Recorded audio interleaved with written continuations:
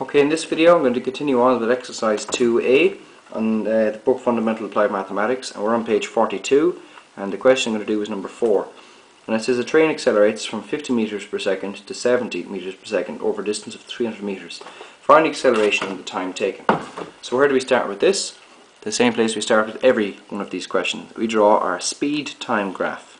Speed because that's what's on the y-axis. So that's measured in meters per second, like this, and time is measured in seconds.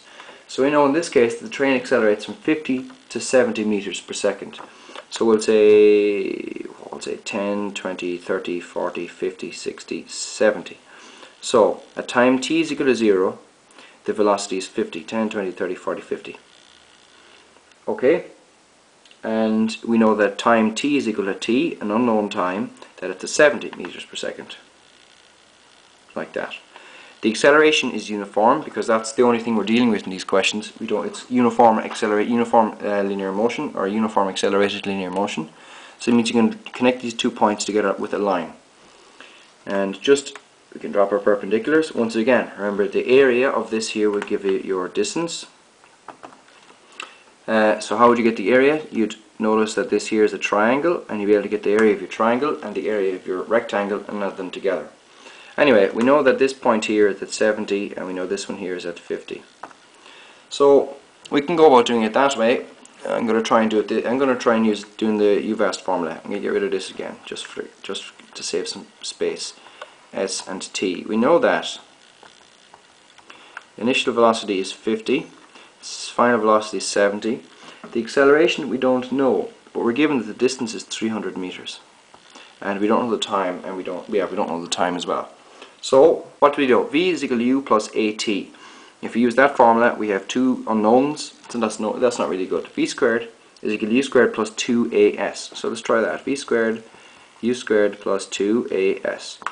The only part we don't know is a, so that's perfect. So we have 70 squared equals 50 squared plus 2 times a times 300.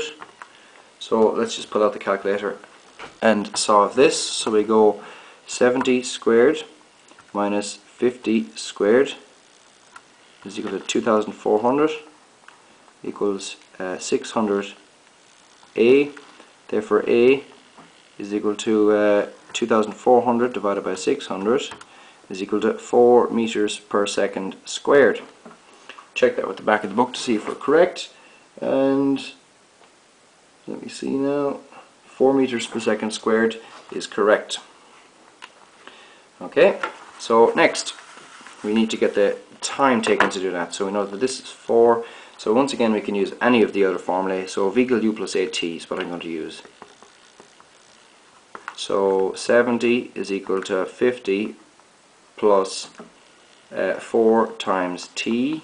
Therefore 20 is equal to 4t, and t is equal to 5 seconds. Just check that at the back of the book again. That's correct.